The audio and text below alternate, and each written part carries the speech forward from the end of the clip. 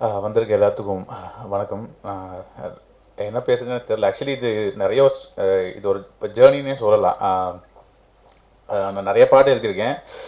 இப்போது இந்த வாயாடி பெத்தப்புள்ள மாதிரி நல்ல ஒரு பாசம் அந்த மாதிரி பாடல் எழுதிட்டு நான் பாட்டுக்கு ஜாலியாக இருப்பேன். நான் எங்கேயும் வெளியே எனக்கு காட்டிக்கிறது ரொம்ப லோக்கியாக இருக்கேன். நான் திடீர்னு அப்போது இது பாலாஜி அவர் கூப்பிட்டு எனக்கு ப்ரோ இது மாதிரி ஒரு பாட்டு ஒன்று இருக்குது பண்ணணும் அப்படின்னு சொல்லப்போ சும்மாவும் ஆல்ரெடி நாங்கள் ஒர்க் பண்ணியிருக்கோம். 8 தோட்டாக்கள்லேருந்து நானும் சும்மாவும் அதில் PR been very close. So அவருக்கு நான் நிறைய பாடல்லாம் பண்ணியிருக்கேன். பட் ஆனால் இது எல்லாமே இந்த காதல் பாடல்கள் அந்த மாதிரி சில பாடல்கள் தான் பண்ணியிருக்கோம். எனக்கு இந்த மாதிரி ஒரு பாடலுங்கிறப்போ கொஞ்சம் சவாலாக தான் இருந்தது எனக்கு. பட் இந்த படத்துக்கும் எனக்கு ஒரு பயங்கர ஒரு கனெக்ட் இருக்குது. என்னென்னா எண்ணம் போல் வாழ்க்கை அப்படிங்கிறது, அந்த லா ஆஃப் அட்ராக்ஷன் தான் இந்த படமே. அதில் நான் பயங்கரமாக நம்புவேன். கர்மா ரொம்ப எனக்கு ரொம்ப பிடிக்கும். கர்மா and universe, the power of the universe நான் ரொம்ப நம்புகிற ஒரு ஆள். ஸோ எனக்கு அதனாலே கூட இந்த படத்தை எனக்கு ஒர்க் பண்ணுறதுக்கு வாய்ப்பு வந்திருக்குன்னு நினைக்கிறேன். ஆனால் அவர் சும்மா எனக்கு கூப்பிட்டு சொன்னார், ஜி ஒரு சின்ன ஒரு கேட்ச் இருக்குது இந்த படத்தில், நீங்கள் ஒர்க் பண்ணணுன்னா ஒரு கேட்ச் இருக்குது அப்படின்னு சொன்னார். நான் சொன்னேன், என்னண்ணே பரவாயில்ல சொல்லுங்கண்ணே, சும்மா நான் இப்போ அண்ணன் தான் கூப்பிடுவேன். ஸோ வயசில் மூத்தராக இருந்தாலும் எனக்கு ரொம்ப பயங்கர ஹெல்ப்பான ஒரு மனுஷன் அவர் எனக்கு. ஸோ அப்போ நான் கேட்டேன், என்னென்ன பிரச்சனை அப்படி கேட்டேன். இல்லை டைரக்டர் இது வரைக்கும் ஒர்க் பண்ண எல்லா லிரிசிஸ்டையுமே ஆப்ஷன்ஸ் மேலே ஆப்ஷன்ஸ் வாங்கிட்டே இருந்தார். நான் அவரை பர்ஃபெக்ஷன் எதிர்பார்க்குற ஒரு ஆள். ஸோ நீங்கள் என்ன பண்ண போகிறீங்க அப்படின்னு சொல்லி கேட்டார் என்கிட்ட. எனக்கு தெரிஞ்சதெல்லாம் என்னோடய யூனிவர்ஸ் மேலே போட்டு பாரத்தை போட்டு இந்த பாட்டை எழுதுவோம் அப்படின்னு சொல்லிட்டு எனக்கு ஒரு பேசிக்காக எப்போதுமே எல்லா மியூசிக் டேரக்டரும் ஒரு ரஃப் நோட் ஒன்று அனுப்புவாங்க, ஒரு வாசிச்சு. ஸோ அதுமாரி தான் நம்ம எழுதுவோம். ஸோ அது மாதிரி எனக்கு சும்மா அண்ணன் அனுப்பிச்சி விட்டப்போ நான் என்ன பண்ணேன்னா, திடீர்னு அண்ணன் தான் சும்மா, அதை மாறுறது கிடையாது. சொல்லியாச்சா? சரி, ஓகே. ஸோ அப்போ என்னாச்சு, நான் கடன் எனக்கு என்ன தோணுதோ நான் வழக்கமாக நான் என்ன பண்ணுவேன்னா, சந்தத்துக்கு வார்த்தைகளை யோசித்து அதை எப்படி கரெக்டாக கோர்க்கலாம், அதே அந்த அர்த்தத்தோட எவ்வளோ அழகாக பண்ண முடியும் அப்படிங்கிறலாம் பயங்கரமாக யோசித்து எழுதுகிற ஒரு ஆள் நான். எப்போதுமே ஒரு பாடல் எழுதுறதுக்கு அட்லீஸ்ட் ஒரு 1 or 2 days எடுப்பேன். பட் இந்த பாடல் எழுதுறதுக்கு எனக்கு என்னாச்சுன்னா, I went with the flow. நான் கண்ணை மூடிட்டு எனக்கு அந்த மியூசிக் காதில் போட்டு எனக்கு என்ன வந்ததோ அதை அப்படியே கடன்னு எழுதினேன். ஐ மீன் நான் எழுதக்கூட அதை டைப் பண்ணேன். அதை நோட்ஸில் கடன்னு டைப் பண்ணிட்டே வந்தேன். டைப் பண்ணி எனக்கு அந்த பீட்டுக்கு மட்டும் தான் எழுதிட்டு இருந்தேன். எழுதி முடிச்சுட்டு டேரெக்டாக இவருக்கு சும்மா கூட அனுப்பலை, நேராக டேரெக்டாக அவருக்கு பாலாஜிக்கு அனுப்பிச்சிட்டேன். நான் அனுப்பிச்சிட்டு அவர் எதுவும் ரிப்ளை பண்ணல. எனக்கு ஒரு மாதிரி பக்குன்னு ஆயிடுச்சு. ஏன்டா அவர் ரிப்ளை பண்ணுறோம், கடுப்பாயிட்டாரா அப்படியா அந்த மாதிரி சொல்லி எனக்கு பயங்கர கோவம். ஸோ கோவாலே எனக்கு வருத்தம் வருது. அப்புறமேட்டு நான் சும்மாவுக்கு ஃபோன் பண்ணி கேட்டேன், இல்லை ப்ரோ அவர் இன்னும் பார்க்கல, எனக்கும் அவர் ரிப்ளை பண்ணல, காலையில் வரைக்கும் வெயிட் பண்ணலாம், வெயிட் பண்ணதுக்கப்புறமேட்டு அவர் பாலாஜி என்ன சொல்கிறான்னு பார்க்கலாம் அப்படின்னா எனக்கு ஒரு மாதிரி தூக்கமே வரல. ஒருவேளை நம்ம தப்பாக பண்ணிட்டோமா, இல்லை எல்லா பாடலுக்கும் கொடுக்குற அந்த உட்காந்து பொறுமையாக அது பண்ணாமல் Y we went with the flow ஏன் பண்ணோம், இல்லைனா திருப்பி நாளைக்கு ஒரு நாள் அவர்கிட்ட கேட்டு இன்னொரு ஆப்ஷன் எழுதி கொடுத்துடலாமா அப்படின்லாம் யோசிச்சுட்டே இருந்தேன். நைட் தூக்கமே வரல. காலையில் ஒரு 5:30 மணி இருக்கும் ஒரு மெசேஜ். இல்லை ப்ரோ 5:30 மணி காலையில் ஒரு மெசேஜ் இருந்துச்சு எனக்கு. ப்ரோ நான் என்ன எதிர்பார்த்தேனோ அது அப்படியே இருக்கு ப்ரோ, இது அப்படியே வச்சுக்கலாம் ப்ரோ அப்படின்னு. எனக்கு பயங்கரமாக ஹாப்பி எனக்கு. ஏன்னா இது எண்ணம் போல் வாழ்க்கைங்கிறது தான் இது. நம்ம இவர் எனக்கு இந்த பாட்டுக்கு உண்டான சிச்சுவேஷன்ஸ் ஃபுல்லாக கொடுத்துருந்தாங்க எனக்கு. இந்த பாட்டில் எப்படி இருக்குன்னா கர்மா, அது நம்ம வாழ்க்கையில் என்னென்னலாம் பண்ணும், இந்த பஞ்சராட்சரம் நம்ம வாழ்க்கையில் எவ்வளோ முக்கியம், நமக்கும் யூனிவர்ஸ்க்கும் எவ்வளோ சம்மந்தம் இருக்குது, இதை பற்றின ஒரு பாடல் தான் அது. பாடல் கேட்குறப்போ உங்களுக்கு தெரியும்னு நினைக்கிறேன். அவ்வளோ ஒரு நானே சொல்லிக்கக்கூடாது, பட் எனக்கு தெரிஞ்சு தான் எழுதியிருக்கேன். பட் ஆனால் இது உண்மையாலுமே இந்த படத்துக்கு ஜஸ்டிஃபிகேஷன் பண்ணுற ஒரு சாங்காக இருக்கும், முக்கியமான சாங் அது. So thank you so much and Sumo and the whole team of பஞ்சராட்சரம். Thank you so much. வணக்கம். என் பேர் கோகுல். நிறையா பேசி போர் அடிக்க விரும்பல உங்களை. I'm just grateful for this opportunity. Vairamuthu sir, Nandri, Balaji, Nandri, and everybody else in the team. You guys have really did a fantastic job and it was awesome working with all of them. Yeah, that's it. Thank you very much for coming. I hope you enjoy the movie. இந்த படத்தில் Aiden சொல்லி ஒரு character play பண்ணியிருக்கேன். Aiden represented by fire. அவன் லைட்டாக ஒரு கோவக்காரன், டப்புன்னு கோவமாயிடுவான், பயங்கரமான பேஷன் வச்சிருக்கான் மியூசிக்காக. And that is translated in the film. I suppose பார்த்தா தான் தெரியும். You guys will have to watch it. பார்த்து ஷேர் பண்ணுங்க, ஃபேமிலியோட போய் பாருங்க. Enjoy the film. Thank you guys. முக்கியமாக இந்த பேரடாக்ஸ் ப்ரொடக்ஷன் சொல்லிட்டு நம்ம ப்ரொடியூசர் வைரமுத்து சார் ஆரம்பிச்சிருக்காரு. கண்டிப்பாக நீங்கள் எல்லாருக்கும் சப்போர்ட் பண்ணணும். இந்த படம் பெரிய லெவலில் போயிட்டு அடுத்தடுத்து படங்கள் பண்ணுறதுக்கான வாய்ப்பு நீங்கள் கொடுக்கணுன்றதை கேட்டுக்கிறேன் நான். ரெண்டாவது நம்ம டைரக்டர் பற்றி கண்டிப்பாக பேசி ஆகணும். நம்ம டைரக்டர் வந்து ஏதாவது ஒரு சின்ன விஷயத்தை பற்றி பேசினா கூட அதுக்கு ஒரு 4 வருஷம் 5 வருஷம் ஏதாவது சொல்லிக்கிட்டே இருப்பார். நாங்கள் கூட போய்ட்டு ஏதோ இந்த புக்கு கூட ஒரு கிட்டத்தட்ட ஒரு 8-9 வாட்டி வெர்ஷன் பண்ணியிருப்போம். ஸோ இந்த புக்கு வந்து பெட்டராக வேணும்னு சொல்லிட்டு நிறைய பண்ணிகிட்டே இருந்திருப்பார். அது ரொம்ப நல்லா இருந்தது. ரெண்டாவது வழக்கமாக ஒரு ஆர்ட் டைரக்டர்னால் பிரச்சனை என்னென்னா பட்ஜெட் தான். ஸோ இந்த படத்தை முழுக்க எனக்கு அந்த பிரச்சனையே கிடையாது. படம் ஆரம்பிச்சுலேருந்து முடிக்கிற வரைக்கும் நாங்கள் கேட்ட பட்ஜெட் அப்படியே கொடுத்துருக்காங்க. அது ஒரு முக்கியமான காரணம் நம்ம எக்ஸிக்யூட்டிவ் ப்ரொடியூசர் மது சார் ஒரு முக்கியமான காரணம் இருக்குது. ரெண்டாவது நம்ம கேமராமேன் யுவா சார், கண்டிப்பாக அவரை பற்றி பேசி ஆகணும். ஸோ ரொம்ப எனர்ஜெட்டிக்கான ஒரு மேன். காலையில் ஒரு 6 o'clock அந்த 24 hours கால் ஷீட்னா கூட ஸோ பயங்கர எனர்ஜியாக இருந்துக்கிட்டே இருப்பார் எப்பயுமே. ஸோ அது ரொம்ப பிடிச்சிருந்தது. மற்றபடி கூட ஒர்க் பண்ண எடிட்டரு மாஸ்டர்ஸ், இதில் மாஸ்டர்ஸோட பங்கு கொஞ்சம் பெருசாக இருக்குது. ஸோ ஆர்டிஸ்ட் எல்லாருக்கும் நன்றி, வணக்கம். எல்லா பேருக்கும் வணக்கம். என் பேர் சீமான். ஃபஸ்ட்டு நான் சின்ன ரோல் தான் பண்ணிக்கிட்டு இருந்தேன். But first time Balaji sir எனக்கு இந்த படத்தில் வில்லன் ரோல் கொடுத்துருக்காரு. ரொம்ப சந்தோஷமாக இருக்குது. ஆக்சுவலி இந்த படத்துக்கு நான் எப்படி வந்தேங்கிறத சொல்கிறேன். ஃபஸ்ட் ஆடிஷன், எப்பயும் போல் இன்விடேஷன் ஆடிஷன் நான் போனேன். கீழே மது சார் தான் பார்த்தேன். பார்த்துட்டு மேலே போய் டேரக்டர் சாரை பாருங்கன்னாங்க. ஒரு ஆடிஷனில் ஃபஸ்ட் டைம் நான் டேரக்டரை பார்த்தது இந்த ஆடிஷன் தான். எப்போயுமே ஏடிஸ் தான் எடுப்பாங்க. ஆடிஷனில் சார் பார்த்துட்டு சில டைலாக்ஸ் கொடுத்துட்டு இதை பண்ணுங்கன்னு சொன்னாங்க. நான் பண்ணேன்.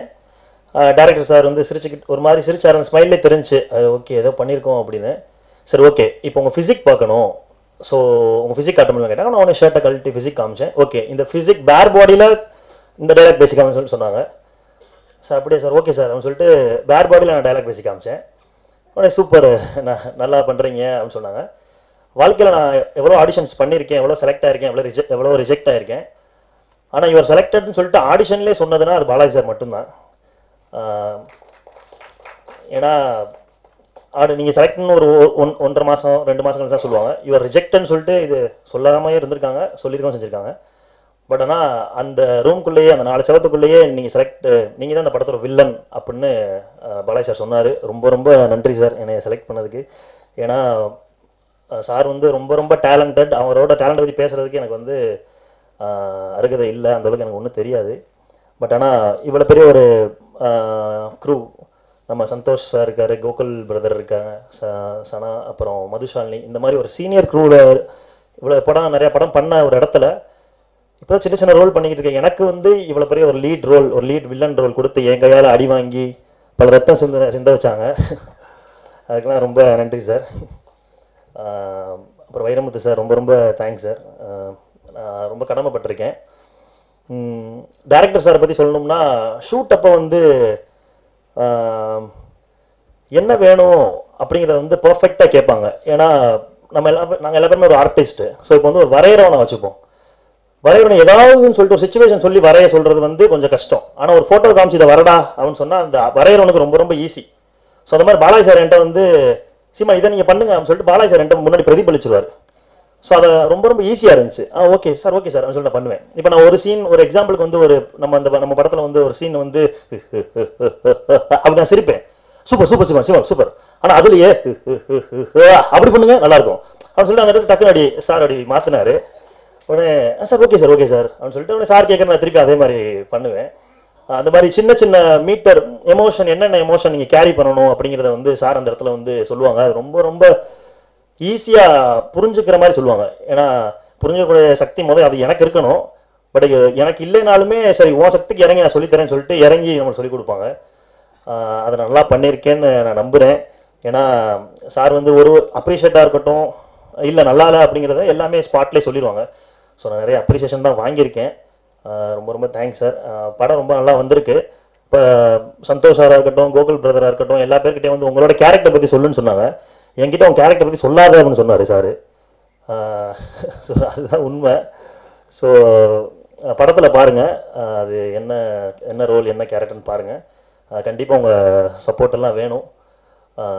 Thank you so much. எல்லாருக்கும் வணக்கம். என் பேர் ஆனந்த் ஜெரால்டின்.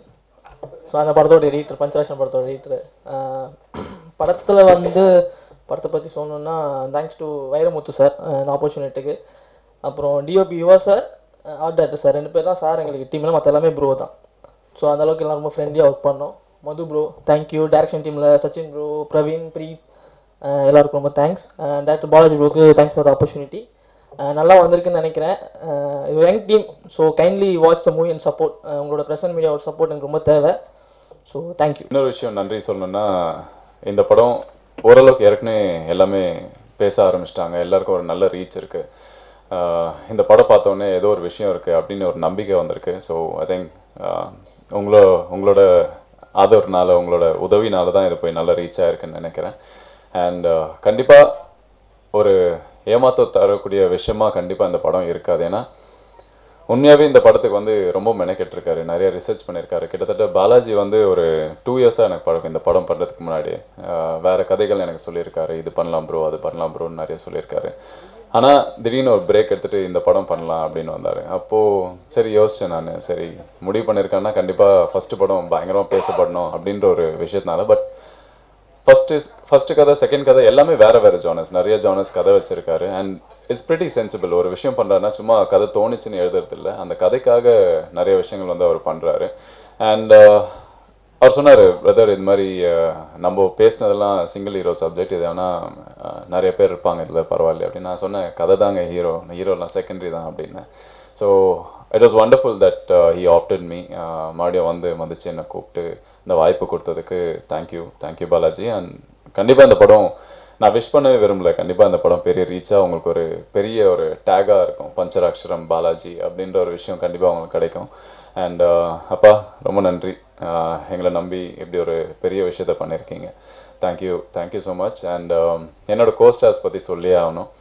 ஏன்னா இது வரைக்கும் கதை திரைக்கதை வசனமேக்கம், தாயம், பயமாக இருக்குது, பொதுநலன் கருதி, அதுக்கப்புறம் மிஸ்டர் சந்திரமௌலியில் வில்லனா, அதுக்கப்புறம் தேவில் ஒரு கெஸ்ட் ரோலாக தொடர்ந்து இப்போது நிறைய படங்கள் வந்துட்டுருக்கு. இதே 27ஆம் தேதி அன்னைக்கு இன்னொரு படமும் எனக்கு ரிலீஸ் ஆகுது, நான் அவளை சந்தித்த போது. இது தொடர்ந்து இப்போது இரும்பு மனிதன், அப்புறம் வெப் சீரிஸ் நிறைய பண்ணிகிட்ருக்கேன். ஆனால் இது வரைக்கும் எந்த டீமுமே இவங்கள மாதிரி எனக்கு ஒரு நட்பு அமைஞ்சதே கிடையாது.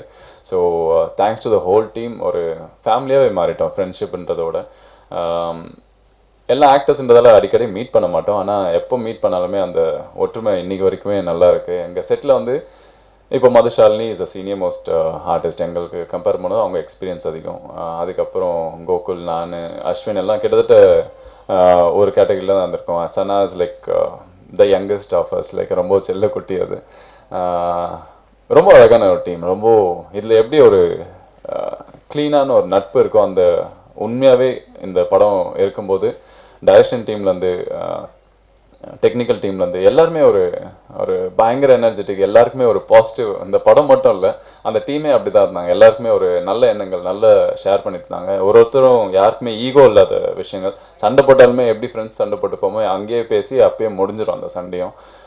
எந்த சினிமாவில் ஷூட்டிங்கில் சண்டை நடக்காமல் வந்திருக்கு, ஆர்டிஸ்ட்குள்ளே வந்ததில்லை. மேபி நிறையா கோஆர்டினேஷன் நடக்கும்போது நிறைய பிரச்சனைகள் வரும். ஸோ பெருசாலாம் எதுவுமே பண்ணதில்லை. ஆனால் ஃப்ரெண்ட்ஸ்குள்ளே என்ன விஷயம் நடக்குமோ அதே மாதிரி தான் இருந்தது. So I am really thankful to have மெட் such people in my life. அதுவும் ஒரு சினிமாவில் மோஸ்ட்லி நட்பு தொடரவே தொடாது. கண்டிப்பாக இந்த படத்தில் அது பிரேக் பண்ணுவேன்னு நான் நம்புகிறேன்.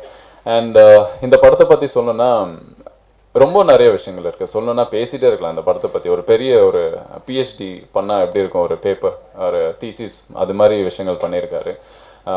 எந்த ஜானர்லையும் நீங்கள் இந்த படத்தை வந்து நீங்கள் ஃபோக்கஸ் பண்ண முடியாது. ஏன்னா that's every thing, like adventure சொல்லலாம், சஸ்பென்ஸ் சொல்லலாம், சூப்பர் நேச்சுரல் சொல்லலாம், எது வேணாலும் சொல்லிட்டே போகலாம். இட்ஸ் வண்டர்ஃபுல் ட்ரெண்ட் செட்டராக இருக்க போகுது இந்த வருஷம். கண்டிப்பாக எந்த படம் வித்தியாசமாக ஒரு புது ட்ரை பயங்கரமாக இருக்குது அப்படின்னு பார்த்தீங்கன்னா கண்டிப்பாக இந்த படம் வந்து அதில் பேர் வாங்க நான் நம்புகிறேன்.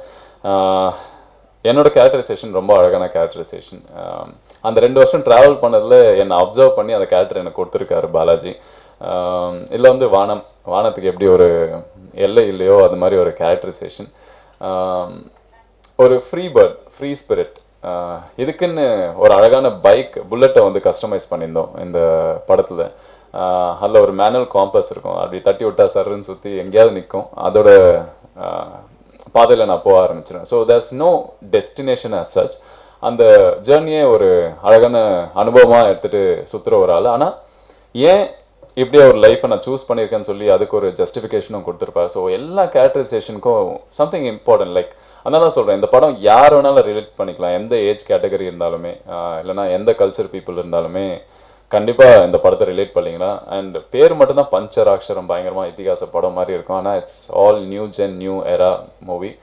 It's gonna be a trend செட்டர். And இந்த படத்தில் பார்த்தீங்கன்னா எல்லாமே அப்க்ரோயிங், லைக் மேலே வளர்ந்துட்டு வரக்கூடிய டெக்னீஷியன்ஸ், ஆக்டர்ஸ் எல்லாமே இருக்காங்க. ஆனால் இந்த படம் மட்டும் இல்லை, எல்லாமே வளர்ந்து வரக்கூடிய ஆர்டிஸ்ட்டும் சரி, டெக்னீஷியன் சரி, எப்பயுமே அவங்க பெஸ்ட்டாக கொடுக்கணும்னு நினைப்பாங்க. ஏன்னா பயங்கர போட்டி, இப்போ பயங்கர போட்டி. அதனால தான் பிரசாந்த் பிரதர் சொன்னார், இது மாதிரி எதையும் விடுறதா இல்லை, எல்லாத்தையும் பண்ணிகிட்ருக்காரு. அப்படின்ற போது கண்டிப்பாக being an artist and from where I am அப்படின்ற விஷயம் எனக்கு தெரியும். ஆனால் ஒரு வாய்ப்பும் இப்போ எவ்வளோ பெருசாக தெரியுதுன்னா, நான் அந்த வாய்ப்பெலாம் தேடிட்டு இருக்கும்போது கிடைக்காத போது இருந்த ஆதங்கம் வந்து எல்லாத்தையும் இப்போ நான் கொட்டிகிட்டு இருக்கேன். எதையும் விடுறதில்ல, வாங்க வாங்க எல்லாம் வாங்க எல்லாம் வாங்க, என்னால் முடிஞ்ச வரைக்கும் எல்லாமே பண்ணுறேன். ஸோ அதே மாதிரி தான் இந்த டீமில் எல்லாருமே ரொம்ப மெனக்கெட்டுருக்காங்க. ஸோ இந்த ப்ராஜெக்ட் அவங்களுக்கு வந்து பெஸ்ட்டாக பேசப்படணும் அப்படின்றதுக்காக போட்டி போட்டுட்டு அதை பெஸ்ட்டாக பண்ணியிருக்காங்க. டிஓபிலேருந்து, மியூசிஷியன்லேருந்து, எடிட்டர்லேருந்து, ஸ்டண்ட் மாஸ்டர்லேருந்து, எல்லாருமே ஆர்ட் டைரக்டர்லேருந்து எல்லாருமே வந்து ரொம்ப அழகாக அவங்களோட இன்புட்ஸ் கொடுத்துருக்காங்க. And we are lucky to get such wonderful team. And ஸ்கிரிப்டுக்கு மட்டும் அவர் வந்து ரிசர்ச் பண்ணல, இந்த ப்ராஜெக்ட் காஸ்டிங்லேருந்து டீம்லேருந்து உருவாக்குறதுக்கே ரொம்ப கஷ்டப்பட்டுருக்காரு Balaji. And S, I think இதுக்கு மேலே பேசணுன்னா நிறைய பேசிகிட்டே இருக்கலாம். தொடர்ந்து இதே மாதிரி சப்போர்ட் பண்ணுங்கள். அண்ட் ப்ளீஸ் இந்த படம் நல்ல படம், நல்ல விதமாக போய் ரீச் ஆகணும். ஏன்னா எனக்கு சில படங்கள் வந்து பெரிய லெவலில் ரீச் ஆகாமல் போயிருக்கு. ஒரு விஷயம் என்னென்னா, தியேட்டர் சென்டர்ஸ் கிடைக்காது, கிடைச்சாலும் ரொம்ப நாள் விட மாட்டாங்க.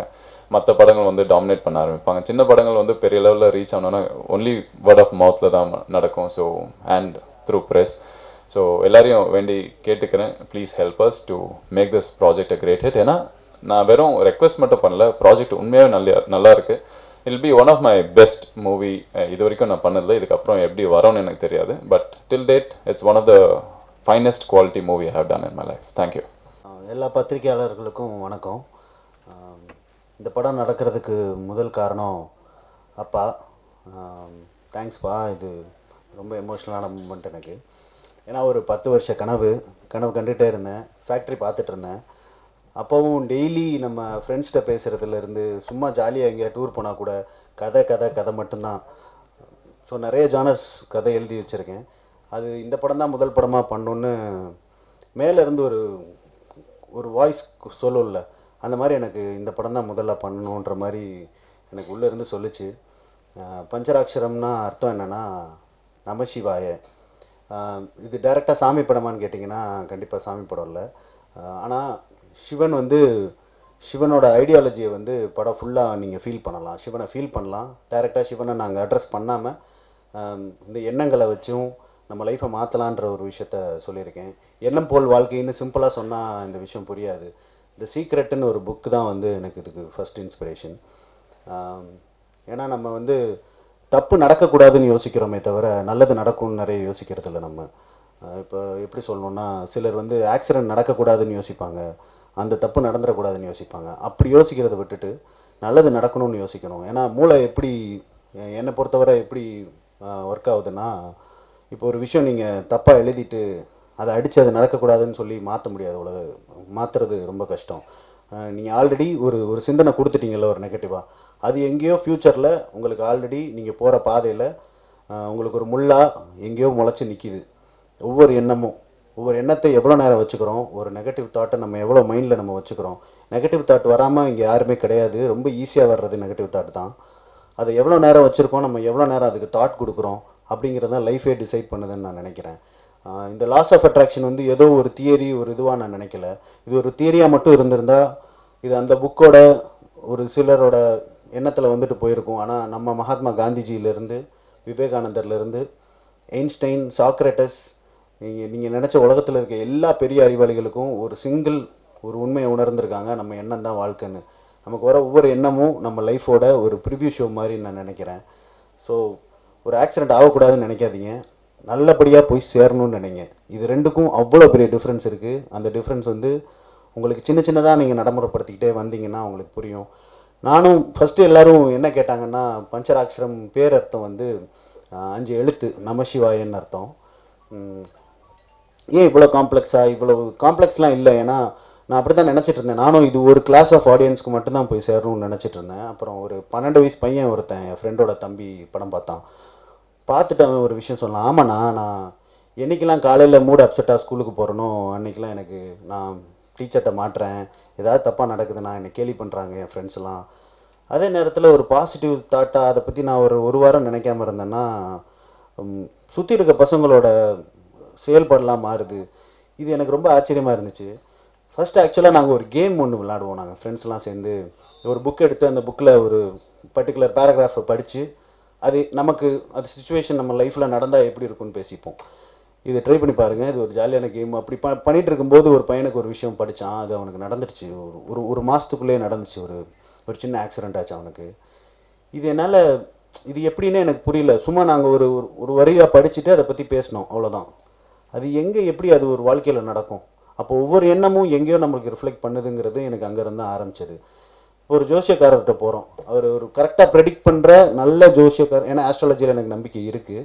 ஆனால் அந்த கலையை கரெக்டாக படித்தவங்க எவ்வளோ பேருன்னு எனக்கு தெரியல. ஸோ கரெக்டாக கணிக்காமே இருந்தாலும் உங்கள் மைண்டில் உங்க கூட இருக்கவங்க நெகட்டிவாக ஒருத்தர் பேசிகிட்டே இருந்தால் உங்கள் நெகட்டிவாக நடக்கும் பாருங்கள். இல்லை, என் ஃப்ரெண்டு ஒருத்தன் வந்து சிக்னலில் போலீஸ்ட்டை மாட்டிடுவோன்னு பயந்துகிட்டே வருவான். அவன் கூட போனால் நான் எப்போவுமே மாட்டுவேன். ஸோ ஒரு சின்ன ஒரு நெகட்டிவ் தாட்டோட ஒருத்தர் கூட இருந்தாலே நமக்கு நெகட்டிவாக நடக்குது. ஸோ நம்ம மைண்டை வந்து ஒரு ப்ளே கிரவுண்ட் மாதிரி எல்லா எல்லாத்தையும் விளையாட விடாமல் கரெக்டாக செக்ரிகேட் பண்ணி இதுதான் இருக்கணும், என் மைண்டில் இவ்வளோ நேரம் நான் இதை தான் யோசிப்பேன், நல்லது மட்டும்தான் யோசிப்பேன்னு நினச்சா பெரிய மாற்றம் வரும்னு நான் நம்புகிறேன். இன்றைக்கி என்ன இன்டர்நெட் வந்ததுலேருந்து ஒரு ப்ளஸ் என்னென்னா நமக்கு எல்லாருக்குமே எல்லாமே தெரிஞ்சுக்கலாம். இன்னொரு சைடு நெகட்டிவ் என்னென்னு தெரியுங்களா? எல்லோரும் எப்படி வாழ்ந்துட்டுருக்காங்கன்னு நம்ம பார்த்துட்டோம். எல்லா ஃபீல்ட்லேயும் நம்மளை விட பெட்டராக யாரோ இருக்காங்கன்ற ஒரு இன்ஃபீரியாரிட்டி காம்ப்ளெக்ஸ் நமக்கு எல்லாருக்கும் உள்ளே எங்கேயோ வந்துருச்சு. ஒரு டிப்ரெஷனில் தான் நம்ம வாழ்ந்துட்டுருக்கோம். அதை பற்றி வெளியே நிறைய பேசுகிறது இல்லை நம்ம. இந்த படம் வந்து சின்ன சின்ன தாட் சேஞ்சால் என்ன மாற்றங்களால் அந்த டிப்ரெஷன்லாம் தாண்டி ஒரு பாசிட்டிவ் சேஞ்ச் கொண்டு வரலாங்கிறது தான் ஐடியா. அதுதான் இந்த படம் எடுக்கக்கூடிய மெயின் ஐடியா. இதை தவிர பஞ்சபூதங்களை பற்றின ஸ்கிரிப்ட் இது. இப்போ பஞ்சபூதங்கள்னால் உங்களுக்கு நெருப்புன்னு யோசிச்சோன்னே என்ன ஞாபகம் வரும்? கோபம், பேஷன், ஒரு வெறி, ஏதாவது சாதிக்கணும்னு. நம்ம படத்தில் இருக்க 5 கேரக்டருமே ஒரு விஷயத்தை நோக்கி வெறித்தனமாக ஓடிட்டுருப்பாங்க. இதில் கோகுல் கேரக்டர் தான் அந்த கிட்டாரிஸ்ட் ரோல் ப்ளே பண்ணியிருக்காரு. அவர் பேர் எய்தன்னா நெருப்பு. அதே மாதிரி சந்தோஷ் ப்ரோ வந்து திஷ்யந்த்னு ஒரு ரோல் ப்ளே பண்ணியிருக்காரு. அவர் கிட்டத்தட்ட இப்போ நம்ம படத்தில் ப்ளே பண்ண கேரக்டருக்கும் அவங்க ரியல் கேரக்டருக்கும் நிறையவே சிமிலாரிட்டி இருக்குது. சந்தோஷ் ப்ரோ வந்து நிஜமாலேயே ட்ரெக்கிங்லாம் போவார், ஃப்ரீயாக நிறைய டூர் போகிறவர். ஸோ அவரை பார்த்தோன்னே எனக்கு தோணுச்சு. ஸோ ஒரு ட்ராவலர் கேரக்டர், பறவை, எதுலேயும் பிடிச்சி வைக்க முடியாது, எந்த கூண்லேயும் அடைக்க முடியாது, அட்ரஸ்னு ஒன்று கிடையாது. மொத்தமாக வந்து விதியோட கையில் வாழ்க்கையை விட்ட ஒரு கேரக்டர். போகிற வழியில் ஒரு 4 வழி திரும்புதுன்னா அதில் அந்த ஒரு காம்பஸ் வச்சுருப்பார். அந்த காம்பஸை ரொட்டேட் பண்ணி விட்டு அது எந்த பக்கம் காட்டுதோ அந்த பக்கம் போகணும். மொத்தமாக விதிகிட்ட கொடுத்துட்டார் அவர் லைஃப்பை. அப்படி ஒரு கேரக்டர். என்னோடய லைஃப்பில் நடக்கிற எல்லாத்தையுமே நான் தான் முடிவு பண்ணணும்னு நினைக்கிறது நம்ம எய்தன் கேரக்டர். இதை தவிர இங்கே வராதவங்களை பற்றி நான் சொல்லிடுறேன். சனா வரல. சனா வந்து 6,28,000 2ல் செகண்ட் பார்ட்டில் வந்து ஜெய்க்கு ஜோடியாக நடிச்சிருந்தாங்க. ரொம்ப சின்ன பொண்ணு, ரொம்ப இன்னசென்ட்டான கேரக்டர். படத்தில் எனக்கு தேவையானதும் ரொம்ப இன்னசென்ட்டான கேரக்டர் தான். ஜீவிகான்னு ஒரு ரோல் ப்ளே பண்ணுறாங்க, ஒரு ஹியூமனிடேரியன் ரோல். ஏன்னா அவங்க தண்ணியை ரெப்ரசன்ட் பண்ணுறாங்க. தண்ணினா என்ன? நம்ம சக மனிதர்கள் மேலே காட்டுற பாசம். உண்மையாகவே நம்ம இன்னொருத்தர் இடத்துல நம்ம வச்சு பார்க்குற ஒரு குணம் இருக்குது இல்லைங்களா, அது ஒரு கோல்டுன்னு நினைக்கிறேன். யாராக இருந்தாலும் நம்ம ஒரு பிச்சைக்காரனை பற்றி யோசிப்போம், ஒரு 2 நிமிஷத்துக்கு மேலே நம்மளால் அவங்கள பற்றி யோசிக்கிறதுக்கு நம்ம மனசு இருக்காது. அதை வீடு வரையும் எடுத்துகிட்டு போய் நைட்டு தூங்க விடாத ஒரு கேரக்டர் தான் சனா ப்ளே பண்ணியிருக்காங்க. அப்புறம் வந்து மதுஷாலினி வந்து காற்று எல்லா இடத்துலையும் இருக்குது. ஸோ அது வந்து அறிவை ரெப்ரசன்ட் பண்ணுது. அவங்க தான் வந்து இன்டெலிஜென்ஸை ரெப்ரசன்ட் பண்ணுறாங்க. ஒரு ரைட்டர் கேரக்டர். தான் லைஃப்லேயே ஒரு விஷயம் நடக்கணும், அதை இன்ஸ்பயர் பண்ணி ஒரு கதையாக எழுதணும், கதையாக மாற்றணும்னு நினச்சிட்ருக்க, தான் லைஃப்பில் ஏதோ தப்போ ரைட்டோ இன்ட்ரெஸ்டிங்காக ஏதாவது நடந்தாகணும்னு நினச்சிட்ருக்க ஒரு கேரக்டர். அப்புறம் அஸ்வின் ப்ரோ இன்றைக்கி வரல. அஸ்வின் ஜெரோம், நட்பே துணையில் பார்த்துருப்பீங்க அவரை. அவர் வந்து ஒரு ரேசர் கேரக்டர் பண்ணியிருக்காரு. ஆக்சுவலாக அவர் தான் இந்த மிச்ச 4-5 கேரக்டர்லேயே கொஞ்சம் ஜாலியான கேரக்டர் அவர் தான். இங்கே நிறைய ரிலேட் பண்ணிக்கலாம். வெளியே பார்க்க வெட்டி பையனாக சுற்றிட்டு இருக்க மாதிரி தெரியும், ஆனால் உள்ளுக்குள்ளே அவங்களால சீரியஸாக போய் ஒரு விஷயம் கூட சீரியஸாக பேசினா யாருமே கேட்க மாட்டாங்க ஃப்ரெண்ட்ஸ் கேங்கில், அந்த மாதிரி ஒரு கேரக்டர். ஆனால் அவருக்குள்ளேயும் ஒரு ஆழமான ஒரு விஷயம் இருக்குது. அவருக்கும் ஒரு ரேசர் ஆகணும்னு ஆசை இருக்குது, ஆனால் தன்னைத்தான் யாருக்கிட்டையும் ப்ரூவ் பண்ணிக்க தேவையில்லைன்னு நினச்சிட்டு இருக்க ஒரு கேரக்டர். இந்த மாதிரி 5 கேரக்டரை நீங்கள் யாரை பார்த்தாலும் லைஃப்பில் நிறையா கேள்வி கேட்கணும்னு நினைப்பீங்கல்ல. ஒரு வாழ்க்கையவே ட்ராவலுக்காக அர்ப்பணித்த ஒரு கேரக்டர், வாழ்க்கையை மியூசிக்காக அர்ப்பணித்த ஒரு கேரக்டர். இந்த மாதிரி 5ல் யாரை பார்த்தாலும் நம்ம நிறைய பேசுவோம்னு நினைப்போம்ல. அப்போ இவங்க 5 பேரும் மீட் பண்ணி பேசிக்கிட்டா ஒரு ஸ்ட்ரேஞ்சர்ஸாக இருந்து, இதுதான் இங்கேருந்து தான் எனக்கு இந்த படம் ஸ்டார்ட் ஆச்சு. ஸோ இந்த 5 பேர் மீட் பண்ணி பேசுகிறாங்க. அவங்கக்கிட்ட ஒரு புக்கு கிடைக்கிது. அந்த புக்கு தான் பஞ்சராட்சரம். ஒரு பஞ்சாங்கம் கேள்விப்பட்டிருப்பீங்க. ஒரு 1000 வருஷம் என்னென்ன கிளைமேட் நடக்க போகுதுன்னு நம்ம முன்னோர்கள் அப்போவே ப்ரெடிக்ட் பண்ணி எழுதியிருக்காங்க. ஸோ அந்த மாதிரி வாழ்க்கையை யார் படிக்கிறாங்களோ அவங்க வாழ்க்கையை விதியை மாற்றக்கூடிய ஒரு புக்கு. இந்த புக்கு வந்து நீங்கள் வந்து சிலருக்கு கடவுள்னு நினைக்கலாம், சிலர் வந்து யூனிவர்ஸ்ன்னு நினைக்கலாம். ஆனால் ஒரு விதியை மாற்றக்கூடிய ஒரு புக்கு கையில் கிடச்சா இந்த 5 கேரக்டரோட லைஃப் எப்படி மாறும்? அவங்க எப்போவோ அவங்களுக்கு நடக்கிற எல்லாமே அவங்க தான் காரணங்கிறது தான் நான் படத்தில் கடைசியாக சொல்ல வர்றது. இப்போ நமக்கு தெரியும், நம்ம ஒரு அம்பானி சார் வந்து 90% அவர் டிசைட் பண்ணுறாரு அவர் லைஃப்பில் என்ன நடக்கும்னு. அதே ஒரு கடைநிலை ஊழியன் ஒரு 5% கூட டிசைட் பண்ண முடியல. அடுத்த நாள் அடுத்த நிமிஷம் என்ன நடக்கும்னு அவனுக்கு தெரியாமல் தான் வாழ்ந்துட்டுருக்கான். இந்த டிஃப்ரென்ஸ் எங்கேருந்து வந்துச்சு? ஒருத்தரால் 95% என் லைஃப்பில் அடுத்த நிமிஷம் இதுதான் நடக்க போகுதுன்னு ப்ரெடிக்ட் பண்ண முடியுது, ஒருத்தரால் 5% கூட ப்ரெடிக்ட் பண்ண முடியல. இது ஏன் தெரியுமா? நமக்கு நடக்கிறக்கு எல்லாத்துக்குமே நம்ம தான் காரணம். நம்ம என்றைக்கு பொறுப்பு எடுத்துக்கிறோமோ அன்றைக்கி நம்ம லைஃப்பை நம்ம நினச்ச மாதிரி மாற்ற முடியும்னு நான் நம்புகிறேன். அதான் இந்த படத்தில் அல்டிமேட்டாக சொல்ல வந்திருக்கேன். இவ்வளோ யோசிக்கிற மேட்ரு மட்டும் இல்லை, நிறைய என்டர்டெயின்மெண்ட் இருக்குது. ஒரு ரேஸ் ஷூட் பண்ணோம், அது மாஸ்டருக்கு தெரியும் எவ்வளோ கஷ்டப்பட்டிருக்கோன்னு. ரொம்ப நாள் கழித்து ஒரு ரேஸ் சீக்வன்ஸ் வருது. அப்புறம் ஹாரர் சீக்வன்ஸ் இருக்குது, நிறைய ஜானர் இருக்குது. ஒரு அட்வென்ச்சர் ரைடு ஒன்று போவாங்க ஒரு விஷயத்தை தேடி. அது ரொம்ப புதுசாக இருக்கும். அது எப்படி போய் அவங்களுக்கு கிடைக்கிது? ஏன்னா ஒரு எங்கே இருக்குன்னே தெரில, இந்த உலகத்தில் எங்கே வேணால் இருக்கலாம் அந்த விஷயத்த நம்பிக்கையை மட்டும் வச்சு 4 பேர் வண்டி எடுத்துகிட்டு கிளம்புறாங்க. போகிற வழியில் ஏதோ ஒன்று இந்த யூனிவர்ஸ் நம்ம ரொம்ப ஸ்ட்ராங்காக நம்பினா இந்த மொத்த யூனிவர்ஸே வந்து நமக்கு ஒரு விஷயம் பண்ணித்தரோன்னு சொல்லுவாங்கல்ல, அந்த மேஜிக் அவங்களுக்கு நடக்கும். அதை பாருங்கள், அதுதான் படத்தோட பேஸ். அப்புறம் நான் டெக்னீஷியன்ஸை பற்றி சொல்லிடுறேன். யுவராஜ் சார் வந்து ஜாக்சன் துறை பண்ணியிருக்காரு. அப்புறம் இப்போ டெடி ஆர்யா சார் வச்சு ஒரு படம் பண்ணிகிட்ருக்காரு. எல்லாருமே சாதிக்க பயங்கர வெறி இருக்கிற ஒரு குரூப்பை வந்து நம்ம எண்ணங்கள் எப்படி இருக்கோ அதுக்கேற்ற மாதிரி ஒரு டீம் அமையும்னு சொல்லுவாங்கல்ல, அந்த மாதிரி எல்லாருமே எனக்கு பயங்கரமான உழைப்பாளியாக எந்த ரேஞ்சுக்கு வேணால் இறங்கி வேலை பார்க்கலாம் படத்துக்காகன்னு படத்தை உன்னதமாக நேசிக்கிற ஒரு குரூ கிடச்சதுக்கு நான் ரொம்ப லக்கி. யுவராஜ் சார் இல்லைன்னா இவ்வளோ சீக்கிரம் முடிச்சிருக்க முடியாது. 38 நாளில் ஷூட் முடித்தோம். ஒரு நாளில் 5 இடம்லாம் லொக்கேஷன் மாறணும். 5 இடம் 120 பேரை பேக் பண்ணி மாற்றணும். ஒரு மலை மேலே ஏற்றினேன், 43 டிகிரி அன்றைக்கி டெம்பரேச்சர். ஒரு மொட்டை மலை மேலே ஏற்றி அவ்வளோ உழைச்சிருக்காங்க எல்லாம். லைட்மேன்லேருந்து விஎம்சியிலேருந்து எல்லாருக்குமே இந்த கிரெடிட் போய் சேரணும். அது ரொம்ப பொறுப்பு எனக்கு வந்துருச்சு. ஏன்னா அவங்க உழைக்கிறதெல்லாம் பார்த்துட்டு நம்ம அந்தளவுக்கு நம்ம திரும்ப கொடுத்துருவோமான்ற ஒரு பொறுப்புணர்ச்சி வந்துருச்சு. அடுத்தடுத்த படங்கள் வந்து இந்த படத்தில் நான் சொல்ல வந்தது பெரிய கருத்தாக இருந்தாலும் சின்ன சின்ன தப்புகள் இருந்தாலும் மன்னிச்சிடுங்க. நான் அடுத்த படத்தில் இருந்து 100% என்னால் சினிமாவுக்கு என்ன முடியுமோ நான் கொடுக்குறேன். அப்புறம் Yuvraj sir, music director mister Sundaramurthy bro எப்படின்னா எல்லாருமே ஃப்ரெண்ட்ஸ் தான். அவரும் என்னை மாதிரி நானும் நைட்டு தூங்க மாட்டேன், அவரும் தூங்க மாட்டார். நைட்டு ஒரு 12:30 மணிக்கு எங்களுக்கு ஒரு மூடு வரும், சரி ப்ரோ கம்போஸ் பண்ணிடலாம், ஒரு டீயை போட்டு ஆரம்பிப்போமா அப்படின்னு. அப்போ தான் ஒரு ஜோஸ்க்கு வருவார். கூடயே உட்காந்து ஒரு மாதம் ஃபுல்லாக ட்ராவல் பண்ணோம். மியூசிக் வந்து நேச்சுரலாகவே அவர்கிட்ட இருக்குது. அது பிடிச்சி இழுத்துலாம் வர வைக்க முடியாதுன்னு சொல்லுவாங்கள்ல, அவ்வளோ இன்புட் அப்படியே ஃபீட் பண்ணிட்டே இருப்போம். 2 நாள் பேசிகிட்டே இருப்போம். அந்த ஒரு டியூன் அந்த பிளிஸ்ஸாக ஒரு டியூன் ஒரு புதுசாக க்ரியேட் ஆனோடனே கிடைக்கிற சந்தோஷம் இருக்குல்ல. ஏன்னா நம்ம பெரிய மியூசிக் லவர். அப்புறம் எடிட்டர் ஆனந்த் ப்ரோ வந்து நல்ல ஃப்ரெண்டு. எல்லாருமே க்ளோஸ் ஃப்ரெண்ட்ஸ் தான். எவ்வளோ நேரம் இருக்க சொன்னாலும் நைட் 2 மணி 3 மணி ஆனாலும் எத்தனை வெர்ஷன் கேட்டாலும் ஒன்று எடிட் பண்ணி காட்டிக்கிட்டே இருந்தார். அதுக்கு ரொம்ப தேங்க்ஸ் ப்ரோ. அப்புறம் வேறு யார், நம்ம ஸ்டண்ட் மாஸ்டர் வந்து மாஸ்டர் ரொம்ப ஜாலி. மாஸ்டர்னாலே எல்லோரும் ஃபேஸ்லேயும் சிரிப்பு வருது பாருங்கள். அந்தளவுக்கு எங்களை பயங்கரமாக என்டர்டெயினும் பண்ணி கூடிய சீக்கிரம் ஒரு காமெடி ஆக்டர் ஆகிடலாம் மாஸ்டர்.